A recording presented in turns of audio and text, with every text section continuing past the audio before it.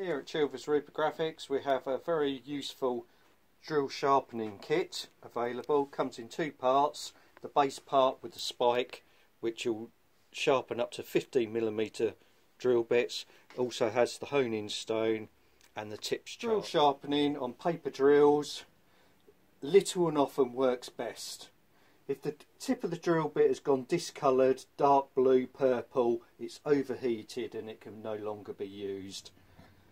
Really, it's about every hour of drilling time, dependent on the stock you're drilling.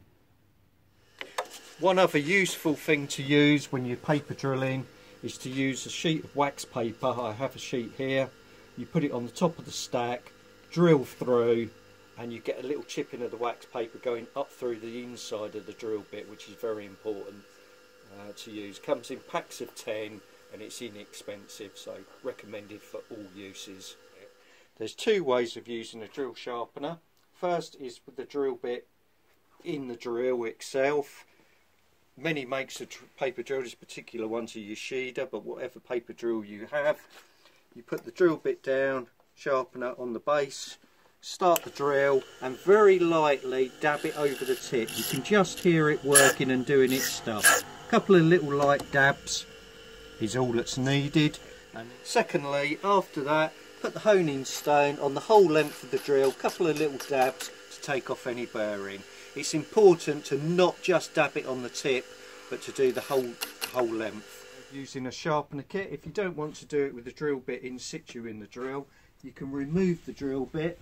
In this case, it's quite simple. Your drill might be slightly different. Take the drill out, you get all the little chippings, and get your drill sharpener and literally finger and thumb gently, you can hear it sharpening to do the outside. Once you put the drill bit back in, just lock it into place.